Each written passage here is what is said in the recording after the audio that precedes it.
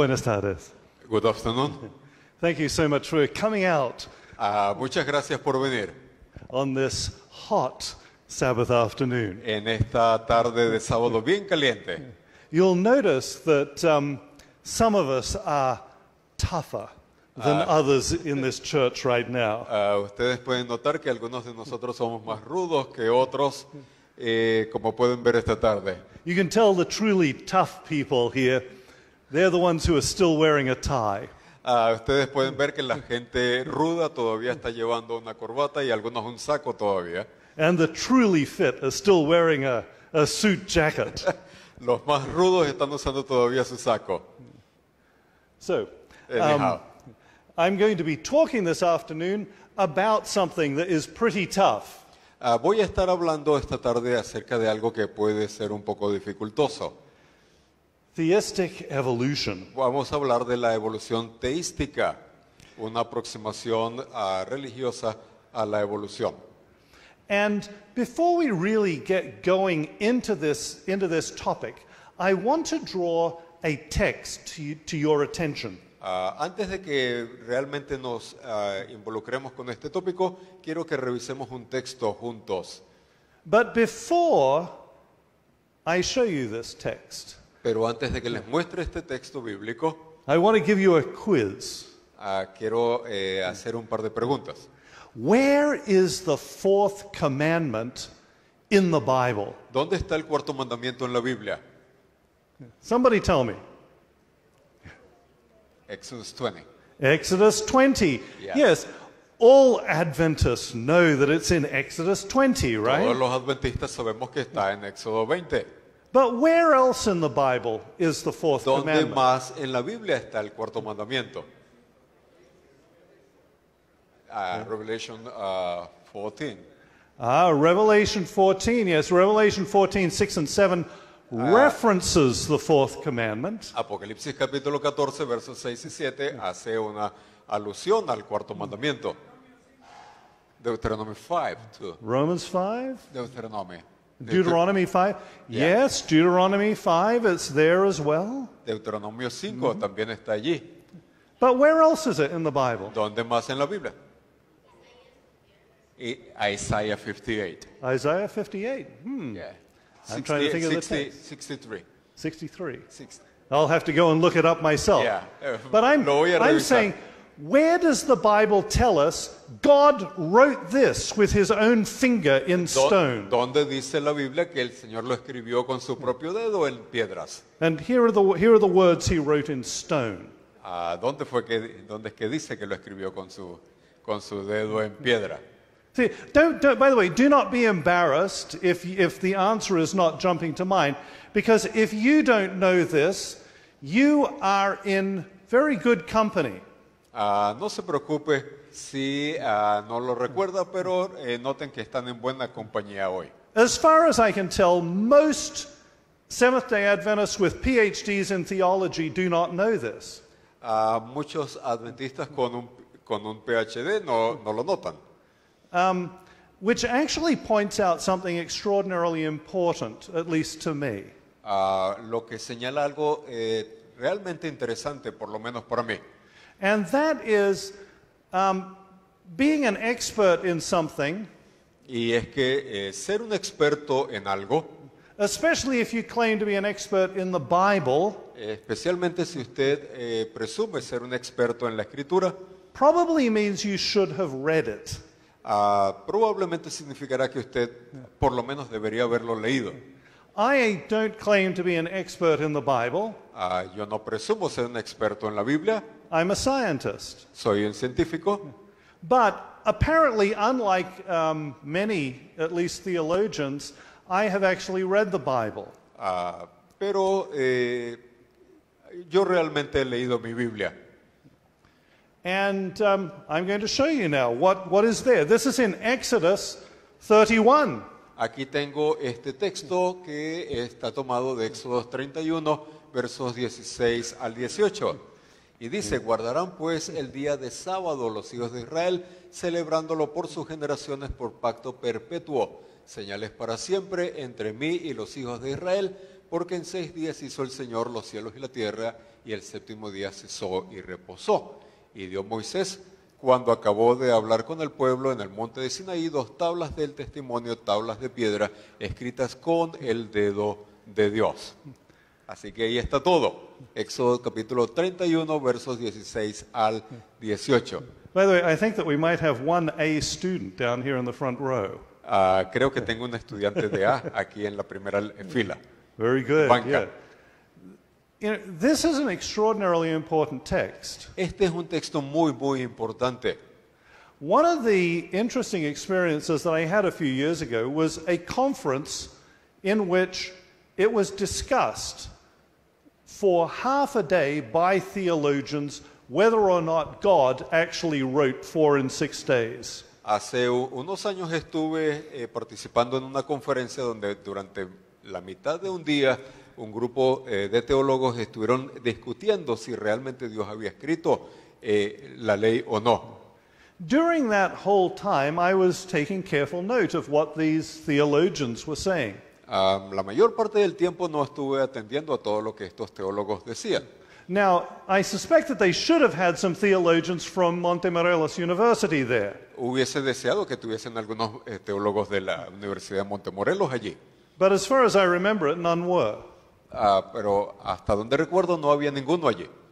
So I was taking careful note, and I was surprised to discover that even though these theologians were debating this question of whether God actually wrote that in 6 days he created the heaven Lo and earth, que me llamó la atención es que aunque estos teólogos estuvieron discutiendo durante todo este tiempo si realmente Dios había escrito los mandamientos con su dedo o no, yes, you know, they spent an agonizing amount of time on Deuteronomy chapter 5. ellos pasaron un tiempo largo y agonizante en Deuteronomio 5. And they spent some time on Exodus chapter 20. Pasaron algún tiempo también con Éxodo 20. As far as I remember it, they spent absolutely no time in the New Testament in Hebrews chapter 4. Hasta donde recuerdo no le dedicaron nada de tiempo al Nuevo Testamento y menos al libro de Hebreos en el capítulo 4. Where the author refers to the week of creation in the Old Testament. Donde el autor se refiere a la creación y al séptimo día de la creación. And nobody mentioned this retelling of the fourth commandment at all. Y de hecho nadie mencionó este texto de Éxodo 31, 16 al 18 para nada. And in this one, it makes absolutely explicit what God did. Y este texto hace bien claro y explícito qué fue lo que Dios dijo e hizo. God wrote that in 6 days he created the heavens and earth, El Señor escribió que en 6 días había creado los cielos y la tierra, the sea and all that in them is. el mar y todo lo que en ellos hay, He wrote it with his own finger in stone. y lo escribió con su dedo en piedra. This is not something that is really open to rational debate among Bible-believing Christians. Esto no es algo que usualmente es objeto de debate racional entre los creyentes en la Escritura. And yet, there is something that has invaded many Christian denominations and, I'm not going to pretend here, is invading our own denomination at this time. Esto es algo que realmente ha invadido la mayoría de las religiones hoy en día y vamos a ver que probablemente ha invadido la nuestra también. And for some reason or other, some of our most eminent academics seem to be incapable of dealing with this challenge to our faith. Algunos de nuestros académicos más eminentes parecen incapaces de lidiar con este tópico hoy en día. It is tempting to think that only a stupid person would believe in theistic evolution. Para algunos de ellos pareciera que solamente personas tontas y estúpidas estarían creyendo en una creación por Dios. But in fact, the opposite is true. Pero de hecho lo opuesto es verdadero. Intelligence does not seem to be a protection against this particular heresy. Así que la inteligencia no pareciera ser una protección contra esta herejía en particular. just as intelligence was not a protection against any other heresy that has come into the church. De hecho, la inteligencia no ha sido protección contra ninguna herejía que ha penetrado la iglesia en el pasado. So let's examine this idea a little bit. Así que vamos a examinar esta idea un poco más. And the first thing that I would like to do is define theistic evolution for you. Lo primero que voy a hacer es definir la evolución teística para ustedes. However, what I have discovered is that every time I try to define theistic evolution, when I'm discussing this with proponents of the idea, Lo que he notado es que cada vez que trato de definir la evolución teística y estoy hablando con personas que quieren analizar este tópico, we'll be going along and everything will be seen to be going well. Vamos a avanzar y las cosas parecieran ir bien. And then all of a sudden I will be told, no, that's not what theistic evolution is. Y finalmente alguien me dice, no, eso no es en lo que consiste la evolución teísta. And then then we'll struggle to define it in a different way. Y ellos batallan por definirlo de alguna otra manera.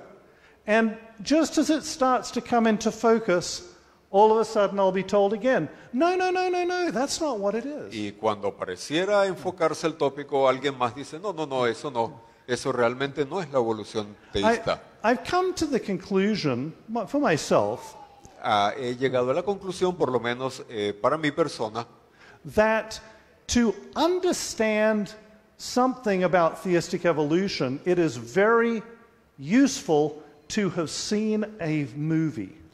Que para poder entender la evolución teística es importante ver cierta película. Has anybody here ever seen this movie, The Sound of Music? ¿Han visto esta película o han oído de ella, el sonido de la música? It's very popular with Adventists. Es muy popular, de Julie Andrews. I don't know why we enjoy the story of a Catholic nun marrying a baron so much, but Adventists seem to do that. No sé por qué, pero nos gusta esta película acerca de una monja casándose con un caballero británico. And there is something actually beautiful about this story. Hay algo que pareciera realmente simpático acerca de esta historia. You see, the real Maria, the nun, María, the real one, la real María, she was not raised in a religious family. no fue criada en una familia religiosa. And what happened was her school went on a field trip up into the Alps one day. Su escuela fue a un viaje de campo en los Alpes en una ocasión. She was so overwhelmed by the beauty and the glory of the creation. Ella fue tan impresionada por la belleza y la gloria de la creación, de lo que estaba viendo, that she knew immediately that she needed to give her life to Christ. que ella supo de inmediato que tenía que entregarle su vida al Señor. And the country of Austria is a very Catholic country. Austria, donde ella nació, es un país muy católico. So her way of dedicating her life to Christ was to become a nun. Así que su manera de dedicar su vida al Señor fue llegar a ser una monja. And as we know, that didn't work out very well. Y como sabemos, eso no funcionó muy bien. However, she was a very sincere Christian for her entire life. Sin embargo, ella fue una persona cristiana muy sincera durante toda su vida. In fact, just recently I was with Ted Wilson and he told me that he met the real Maria on his honeymoon with his wife. Kind of an interesting thing. En una ocasión me encontré con el pastor Wilson y él me dijo que había conocido a la María Real en una ocasión. But anyway, in the film, Maria, she's up in the Alps and she's singing songs about, the hills are alive with the sound of music. En la película, María está en los Alpes y está cantando sus canciones mientras disfruta el ambiente. But back in the monastery, there's the Mother Superior. Pero al volver al monasterio, allí está la Madre Superiora. And she is singing a song as well. Y ella también está cantando una canción. Singing, how do you solve a problem like Maria? ¿Cómo resuelves un problema como María? How do you catch a cloud and pin it down? ¿Cómo atraparías una nube y la fijarías? Not that good. This is kind of an interesting question. How can you Esta es una pregunta interesante. ¿Cómo puedes resolver how este can problema? you pin down a cloud? You can't ¿Cómo do puedes that. pullar una nube? And you could ask the same question about theistic evolution. How do you solve a problem like theistic evolution? ¿Cómo resuelves un problema tal como la evolución teísta? Well, you just can't seem to pin it down. Pareciera que no la podemos punzar. So, here are some definitions, not by me, but by people who are proponents of theistic evolution. Vamos a ver una definición, no la que yo puedo proponer, sino la que algunos han tratado de proponer.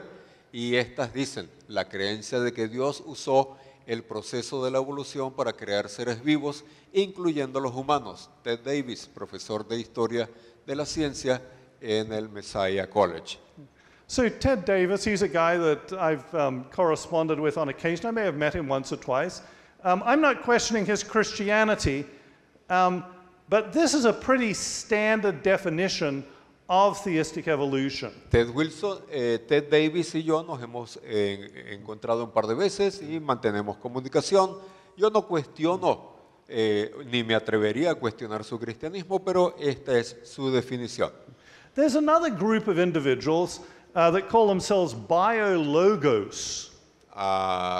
Hay un grupo interesante de individuos, ellos se llaman a sí mismos biólogos. And there are some very eminent scientists who are part of this group. Y hay algunos científicos que son muy eminentes y son parte de este grupo. Francis Collins is a member of this biologos group.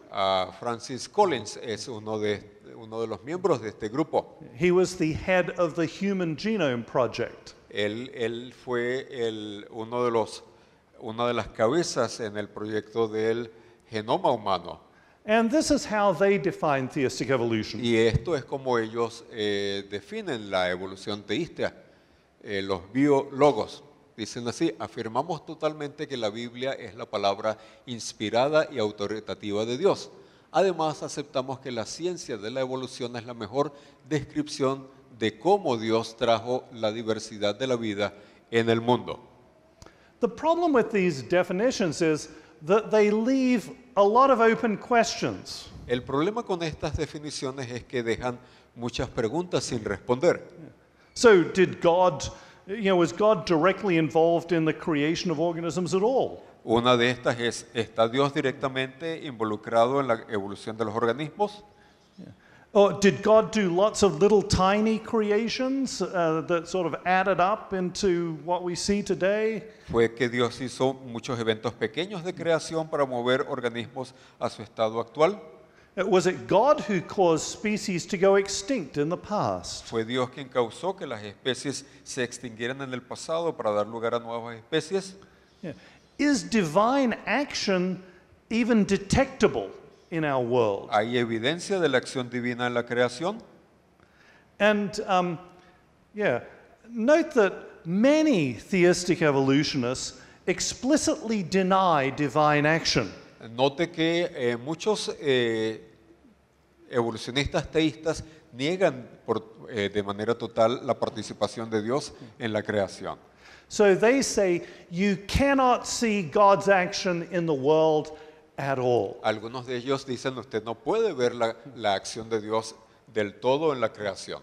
So despite the fact that the Bible encourages us all the time to, with things like the heavens declare the glory of God.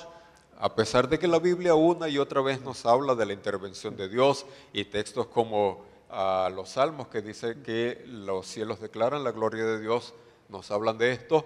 Or taste and see that the Lord is good. O palabras como prueba al Señor y ve que el Señor es bueno.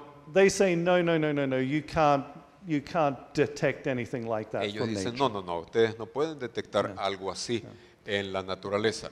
So, it's very hard to engage with this idea of theistic evolution in a meaningful way. Así que es bien difícil tratar de entender este asunto de la evolución teísta de una manera razonable. But there is one central element Pero to theistic evolution, hay un elemento central a la evolución teísta, and that is death before sin. y eso es el concepto de que hubo muerte antes del pecado. And that's pretty problematic. Y eso es muy problemático, como veremos. Crediting God with the death-driven process of Darwinian evolution is theologically troubling. Acreditar a Dios el proceso mortal de la evolución darwiniana es teológicamente problemático, definitivamente. Almost worse, having the creation with death before sin makes a coherent soteriology apparently impossible. Vestir a la creación con la muerte antes del pecado es imposible, una soteriología coherente sin imponer otras creencias no escriturales, no bíblicas. What was Jesus doing on the cross ¿Qué estaba haciendo entonces Jesús en la cruz del Calvario? if there was death before sin? Si hubo muerte antes del pecado, It makes no sense. no hace sentido. I should say, but of course people have responses to these objections. It's just that they still make no sense. Debo decir que algunas personas tienen respuestas a estas obsesiones, a estas observaciones, pero realmente no hacen sentido, no hay coherencia en ellas. And of course, it denies God's action and the reliability of Scripture. Niega la acción de Dios y la veracidad de la Escritura como una respuesta a la realidad. And while it kind of saves God from responsibility for the bad stuff, it fails to give God credit for everything that's good and wonderful in nature. Aunque estas posturas le acreditan a Dios la responsabilidad por las cosas malas, no logra armonizar la persona de Dios con las cosas buenas que vemos en la naturaleza. So the important thing to keep in mind here is death before sin. Así It's a que- central element of theistic evolution. Algo que debe quedar claro es que esencial a la evolución teísta es la presencia de muerte antes del pecado. Now, I want you to consider Romans 5. Quiero que le demos un vistazo a Romanos capítulo 5. Sometimes I have difficulty understanding what the Apostle Paul was writing about. A veces tengo un poquito de dificultad tratando de entender lo que el apóstol Pablo escribe en algunas ocasiones. And this is especially true in the book of Romans. Y esto es especialmente verdadero en el libro de Romanos. A But- veces es difícil entenderlo. But then there are times when he has these moments of absolute clarity. Pero hay momentos en que él tiene sus momentos de claridad absoluta. And Romans 5 is one of those times. Y Romanos 5 pareciera ser uno de esos momentos. He says the same thing over and over and over again so that we must understand it. Él dice la misma cosa una y otra vez hasta que nosotros estemos seguros de poder entenderlo. So here is one example of how he does this. Aquí hay uno de los ejemplos de cómo él lo hace y está en Romanos capítulo 5, versos 18 y 19 y dice así: así que como por la transgresión de uno vino la condenación a todos los hombres, de la misma manera por la justicia de uno vino a todos los hombres la justificación de vida. Porque así como por la desobediencia de un hombre los muchos fueron constituidos pecadores, así también por la obediencia de uno los muchos serán constituidos justos.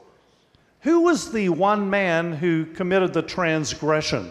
¿Quién fue el que cometió la transgresión? Adam. Adán. Yes, Adam. Fue And- Adán. Yeah. Who was the one man whose righteousness was a free gift? Y aquí está el otro hombre de quien recibimos la justicia como un don. Es Jesus, Jesús. right. Yep. Yeah. And the free gift justifies us, right? Y el don gratuito nos justifica. So if we look at how this works, and this is a theme that you see repeated over and over again in Scripture. It's something like this. Este es un tema que se repite una y otra vez en la Escritura, algo como esto. We start off with a good creation. Empezamos todo con una creación de parte de Dios muy, pero muy buena. God called it very good. El Señor la calificó como muy buena. And there was no death. No había muerte. Then sin came into the world. Y entonces el pecado entra en escena. And along with sin came death and a broken creation. A consecuencia del pecado hay muerte y una creación quebrantada. So how can this situation be fixed? Así que, ¿cómo se puede resolver esta situación? Well, the cause of the problem is sin. Bueno, la causa del problema es el pecado. So victory over sin is going to be helpful here. Así que una victoria sobre el pecado va a ayudar aquí. Victory over sin means victory over death. La victoria sobre el pecado significa victoria sobre la muerte. And this is why we can have a new creation. Y así es como podemos tener una nueva creación de parte de Dios y tener vida eterna. And eternal life, yes. So, maintaining a coherent soteriology, a coherent story of salvation simply isn't possible if we have death before sin. Así que mantener una soteriología coherente, un plan de salvación coherente con la presencia de pecado la presencia de muerte antes del pecado, simplemente no es posible. It's a big, big problem. Es un problema grande, grande, grande. And yet, so many churches, Y sin embargo, muchas iglesias allá afuera, including the Catholic Church, incluyendo la Iglesia Católica, consider this to be an orthodox position, theistic evolution. consideran esto como una posición ortodoxa, la evolución teísta. The reason that they can do this is because they believe in an immortal soul. La razón por la cual ellos pueden creer en esto es porque ellos creen en un alma inmortal. They believe that you are made up of an immortal soul and a mortal body. Ellos creen que el ser humano, como usted y como yo, somos hechos de un alma inmortal en un cuerpo mortal. So how does this solve the problem? ¿Cómo es que esto resuelve de alguna manera el problema? This is how the history of life goes in this particular scenario. Esto es como la vida va en el escenario que ellos plantean. We start off with some single-celled organism. Empezamos con algún organismo unicelular, And ultimately it evolves into something like a fish. evoluciona en algo como un pescado parecido. And the fish evolves into something that walks around on the land. Y el pez evoluciona en algo que se mueve hacia la tierra, un anfibio, luego un cuadrúpedo. And bear in mind all this time, all of these animals, they're dying and only certain ones survive, and that's how we get to this point. Recuerde que todo el tiempo estos animales están muriendo y algunos de ellos por alguna causa sobreviven y así seguimos adelante. Finally, we get to something like an ape man, a brute. Finalmente, de alguna manera, tenemos un simio que se parece a un ser humano, algo que es muy bruto. And God says, the body is ready. Y el Señor dice, el cuerpo está listo. The mortal body is now suitable to be a home for the soul, for the immortal soul. El cuerpo mortal ahora sirve para alojar a un alma inmortal. At this particular point, a soul is put into the brute and he becomes a man. En este momento, de alguna manera, el alma eterna viene al cuerpo mortal y ese ser humano bruto y animal llega a ser un ser humano moderno contemporáneo. And many people say, oh, this happened about 10,000 years ago. Y mucha gente dice, bueno, esto pasó más o menos hace unos 10.000 años atrás. And they say that's why civilization starts appearing about 10,000 years ago, according to their ideas. Y así es como la civilización empezó a florecer hace unos 10.000 años, más o menos. So at some point in the past, there is a line that divides human beings into brutes before and living beings afterwards. Así que de esa manera ellos plantean un escenario en el cual en algún momento en el pasado hay una línea que hace una separación entre animales brutos y un ser humano, como lo que conocemos hoy en día. How does this solve the problem of death before sin? ¿Cómo esto resuelve el problema de la muerte antes del pecado? Well, you see, before the soul was put into human beings, death was one thing. De acuerdo a esto, antes de que el alma inmortal se alojara en el cuerpo mortal humano, las cosas funcionaban de una manera diferente. But after death, after the soul was put in, death becomes something completely different. Después de que el alma inmortal se aloja en el cuerpo mortal, la muerte llega a ser algo diferente. Yeah. Death is the separation of body and soul. Ahora, la muerte es la separación del alma y el cuerpo. That's the death that Eso es Jesus muerte. was dying on the cross for, according to this way of thinking. De acuerdo a esta manera de pensar, esa fue la muerte que el Señor Jesús murió en la cruz del Calvario. Yeah.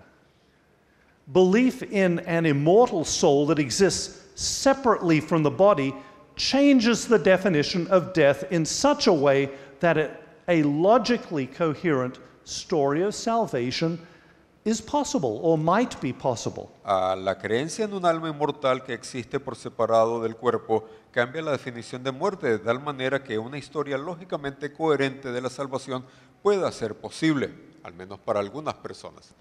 So the death that Jesus overcame on the cross that exists as a result of sin is separation of body and soul, not the cessation of De existence. acuerdo a esto, la muerte que Jesús venció en la cruz, que existe como resultado del pecado, es la separación del cuerpo y del alma y no el cese o la cesación de la existencia. And note that this may play in well with ideas such as an eternal burning hell, purgatory, souls living in paradise forever, those sorts of ideas. Esto podría funcionar en escenarios tales como el infierno, el paraíso y todas estas cosas. Now, there is a long history in the Catholic Church of how this kind of came to be accepted as an orthodox view. Ahora, hay una historia larga acerca de cómo estas cosas llegaron a ser aceptadas en la Iglesia Católica como una creencia ortodoxa. But let me just point out a couple of things before we go on to the next bit here. Déjeme señalar un par de cosas antes de que avancemos un poco más. Theistic evolution is about as Catholic as abortion. It's not Catholic at all. It doesn't work with Okay. Catholic theology. La evolución teísta realmente no funciona dentro de la teología católica. Yeah. So there are many Catholics who, on the basis of their faith, reject theistic evolution. De hecho, hay muchos católicos que sobre la base de su fe rechazan la evolución teísta, But not necessarily the Pope. pero no necesariamente el Papa. Sometimes I hear my Catholic friends, when they're upset, asking whether the Pope is even Catholic. Algunas veces escucho a mis amigos católicos preguntarse si realmente el Papa es católico. If we go back to 1950, Pope Pius XII wrote an encyclical. It was called Humani Generis. Si vamos hasta 1950, atrás en el tiempo, encontramos al Papa Pío XII, quien escribe una encíclica. And this is what he wrote in that encyclical. Y esto es lo que él escribió en esta encíclica llamada Humani Generis. La autoridad de enseñanza de la Iglesia no prohíbe que, de conformidad con el estado actual de las creencias y de las ciencias humanas y la teología sagrada, la investigación y el debate por parte de hombres experimentados en ambos campos tenga lugar con respecto a la doctrina de la evolución, en la medida en que se indaga sobre el origen del cuerpo humano como procedente de la materia preexistente y viviente, ya que la fe católica nos obliga a sostener que las almas son creadas inmediatamente por Dios.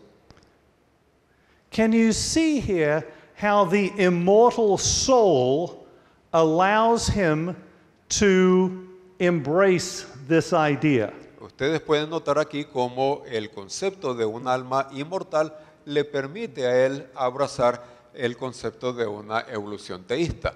So despite the fact that before 1950 the Catholic Church had come out with multiple authoritative statements against evolution, Así que a pesar de que antes de 1950 la Iglesia Católica se había expresado en varias ocasiones en contra de un concepto de evolución, since the Pope changed the rules in 1950, desde que el Papa cambió las normas o las reglas del juego en 1950, everything has been different in Catholicism. muchas cosas han sido diferentes desde ese momento en el catolicismo. I mean, to me, this sounds like changing times and laws. Eso para mí suena como cambiando los tiempos y la ley. But interestingly enough, we prefer to preach about Sunday as being the problem there. That is an issue, but this is another issue along those lines. Nosotros preferimos hablar del domingo en relación a esa declaración, pero esta es una situación semejante. So, what is the attraction of theistic evolution? Así que, ¿cuál es la atracción de la evolución teísta? ¿Qué es lo que los atrae? So, yeah, there are actually several of them. Many see it as a way of maintaining intellectual respectability and being a Christian. Algunos lo ven como una opción de mantener de mantenerse como siendo respetados intelectualmente y seguir siendo cristianos. Others see it as a way of distancing God from the problem of evil. Otros lo ven como una forma de distanciar a Dios del problema del pecado y del mal y el sufrimiento.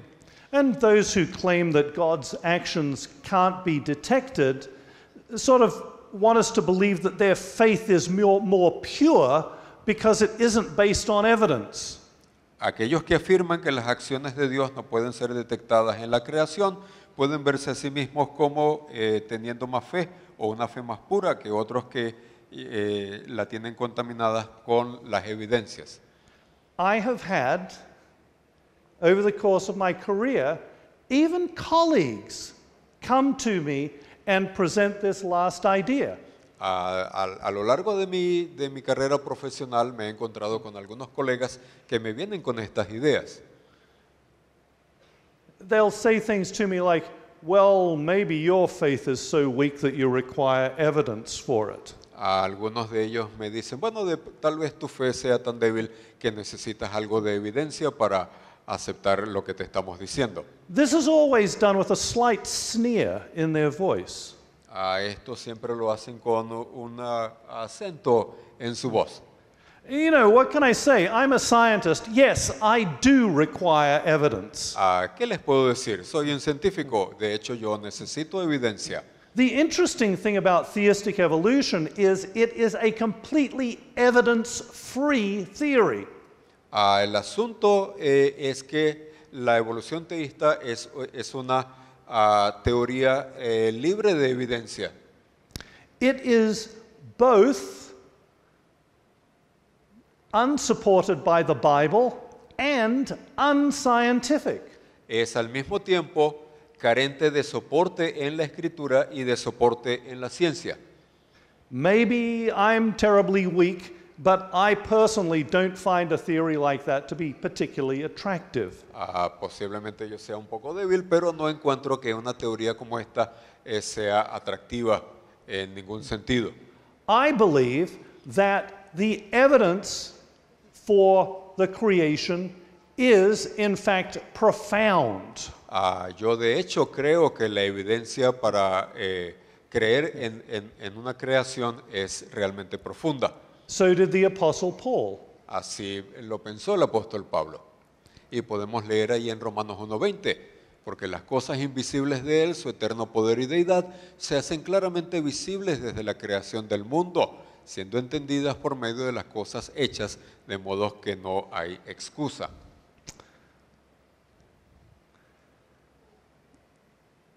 I am going to skip over a section here that talks about how theistic evolution undermines our understanding of God as a God of love. Voy a saltar una sección que habla acerca de cómo la evolución teísta mina nuestra percepción y nuestra comprensión de un Dios de amor. And I will end with this quote from Richard Dawkins. Y voy a terminar con esta declaración de Richard Dawkins. You'll remember that Roberto Biaggi talked about him as an evangelist for atheism.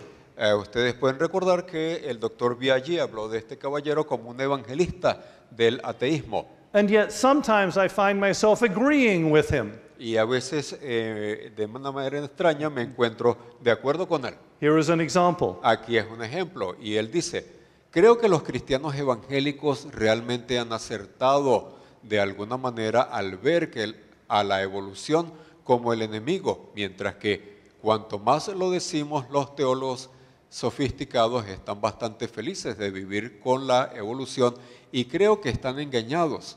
Creo que los evangélicos lo han hecho bien en que realmente existe una profunda compatibilidad entre la evolución y el cristianismo, y creo que me di cuenta de eso a la edad de 16 años. I think he's correct. Yo creo que está en lo correcto. So here are some conclusions. Así que aquí hay algunas conclusiones. One attraction of theistic evolution is its promise of resolving tension between current science and biblical claims. Algo que atrae a la gente en relación a la evolución teísta es su promesa de resolver la tensión entre la ciencia actual y las afirmaciones bíblicas. Theistic evolution is not supported by materialistic science, rather it submits to the current state of science. La evolución teísta no está respaldada por la mayoría de las lecturas razonables de la Biblia. Requiere una redefinición torturada de términos y doctrinas no bíblicas. Theistic evolution is not supported by most reasonable readings of the Bible.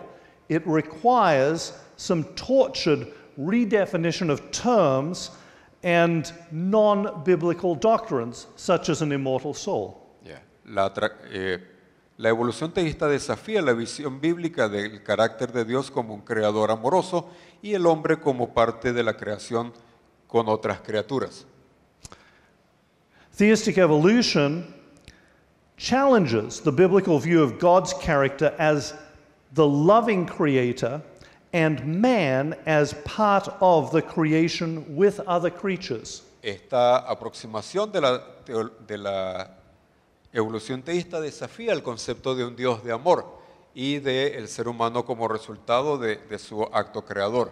So Christians are far better off recognizing that there will always be tension between the eternal truths of Scripture and ever-changing understandings of science. Es mucho mejor para los cristianos reconocer que siempre habrá tensión entre las verdades eternas de la Escritura y la interpretación de la siempre cambiante ciencia. In summary, I would say that it is better to understand that we do not have all of the answers. De hecho, yo creo que para nosotros es mucho mejor reconocer y entender que no siempre vamos a tener todas las respuestas.